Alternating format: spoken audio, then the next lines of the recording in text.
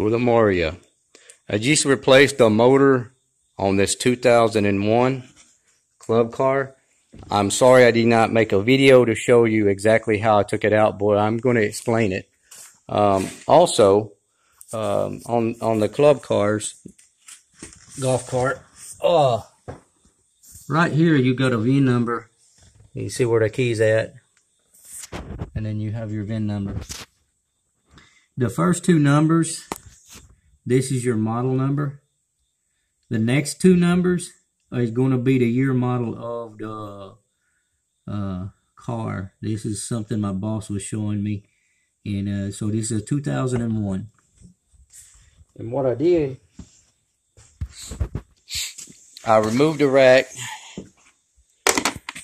I removed the rack and all of this. On the plastic piece, you only have two screws. There's one here and one there. Once you remove this, you pick this up slightly, pull it straight back. And the reason for that is because this has got tabs that interlock into the slot here. Now obviously what you want to do is, I took a picture so I know where the wires go back to.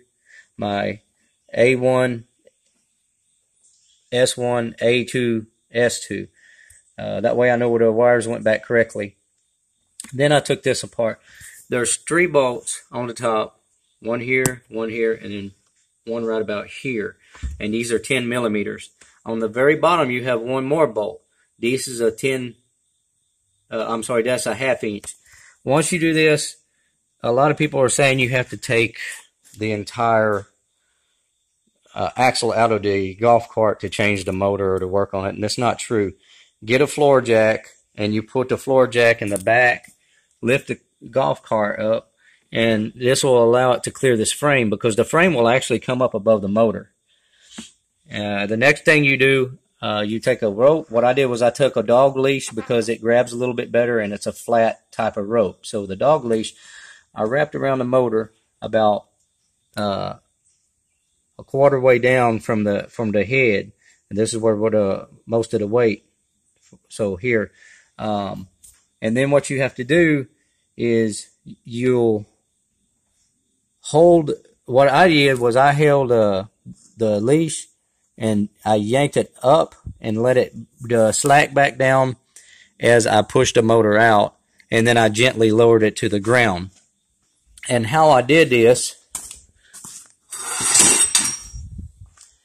is,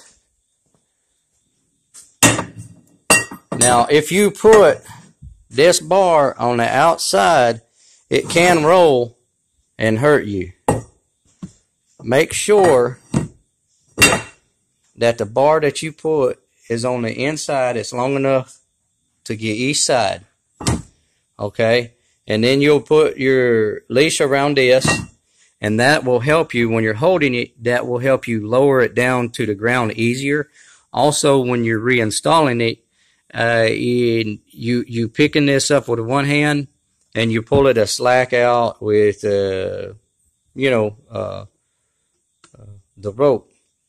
Once you get it to a certain height, then you can hold it, and there's not very much pressure at all on you. Like I said, I apologize that I didn't actually make a video of me taking the motor out and everything else, and how we ended up fixing the motor.